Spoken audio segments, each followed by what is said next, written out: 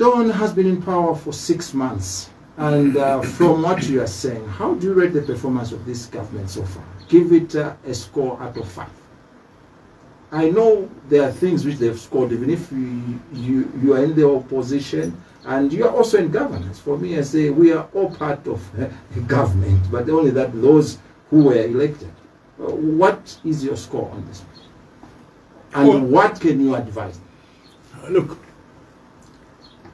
if you want to rate the Upnd government, you have to say to yourself, what did they promise? I mean, the best guy that we have ever had so far in this country is HH. Because he himself said things voluntarily. So nobody is misquoting him. Okay? So he's a very nice guy to that extent to evaluate.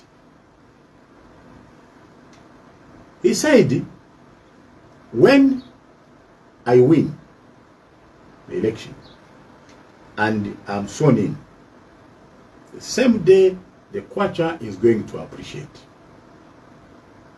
Okay? So let's start by giving him that score. He won the election, he was sworn in. 6 months down, he found the Kwacha at 15. 6 months down the road, the Kwacha is in the neighborhood of 18 to $1 or 19. So what is the score? 0 out of 5. Here is a man who said, I'm going to give bursaries to all tertiary students, colleges and universities. Again, he himself went to the University of Zambia and told the students, when I come into government, I'll make sure that I give you bursaries. Okay?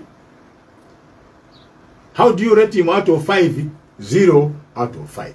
He hasn't delivered. Here is a man who said to the Zambian people, there is going to be free education from primary school to the university. Again, going on this previous point that I made, 0 out of 5. He hasn't delivered.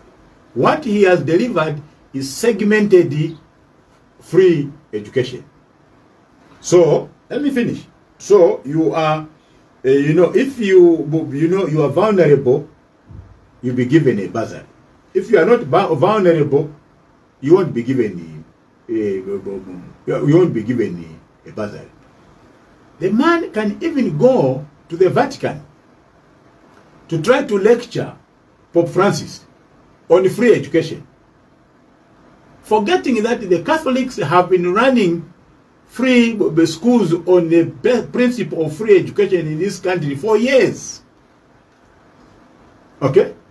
And they understand the definition of free education. And the man flies all the way from here to Brussels, from Brussels to Rome, and says to Pope Francis, let me tell you the free education that he have put in place in Zambia. I'm sure they must have been laughing in their, in their hearts. And when he walked away, they must have said to themselves, oh my God, what has Zambia landed itself in? The man is taking, small definitions, to the Vatican. Which institution in this world would match the Vatican in terms of running schools? In terms of free education? None. Not even Denmark, not even the Scandinavian countries. So again, 0 out of 5. Okay? Fight against corruption, 0 out of 5. Fuel prices, 0 out of 5. Where HH has scored is in the administrative arena. And I'll tell you what I mean by the administrative arena. Paying off retirees.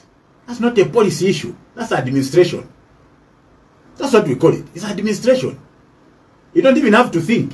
You don't even have to spend sleepless nights to pay off a retiree. You don't even need to be intelligent. You don't even need to be an economist to know that X worked for this money and they must be paid.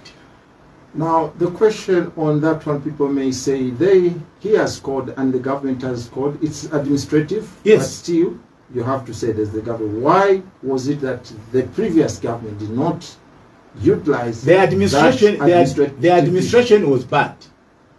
The administration was bad, because you see, this is about managing the contributions of workers and the contributions of employers. Okay, so the administration in the past was bad, but this is not a policy issue. That's a distinction I'm creating. This is not a policy issue. Okay, it's not a policy issue, yes. And it is administrative. Yes. We have an administrative question here, which has been in my mind, and I wanted to hear it from you. What are your comments on the creation of 4 positions of permanent secretary special duties, which is also administrative? You know,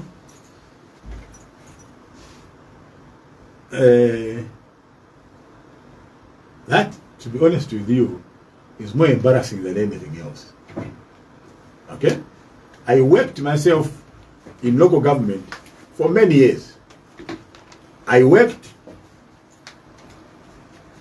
in the open civil service when I became minister.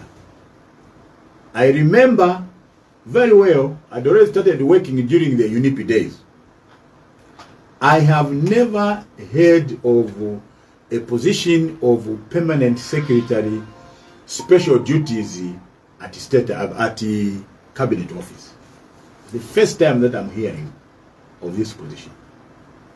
Okay? Special duties. There are no special duties to be performed at cabinet office, because every position, at cabinet office has a job description. Every position at cabinet office has a job description. Okay? So, if every job has a job description at cabinet office, what is the job description of a PS in charge of special duties? What is the job description of a PS for special duties? Certainly none. So all that is happening is that against the criticism we had, against the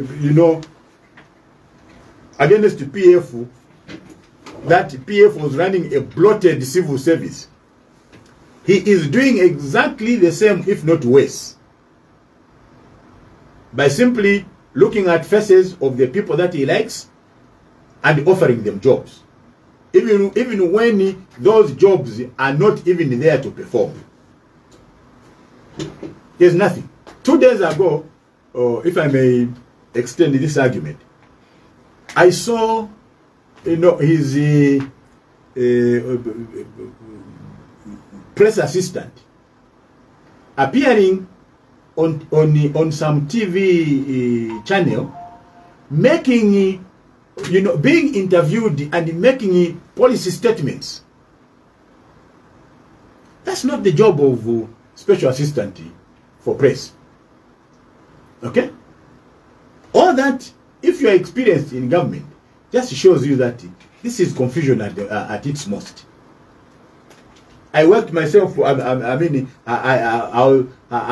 was already in local government myself, and I saw KK's press assistants. Minimo Punabantu, he was press assistant. Nafi Nyalugwe was press assistant. Dr. What was the lady from the university was press assistant. Their job was not to go out and issue policy statements, to be interviewed on policy. That's the job of a minister. So there is a lot of things that are going wrong with YHH. He thinks that that is how government is run. It is not run like that. And there is only one way, Chico, of running government. There are conventions, there are practices, there are general orders, and you must operate within the framework of all those principles. Okay.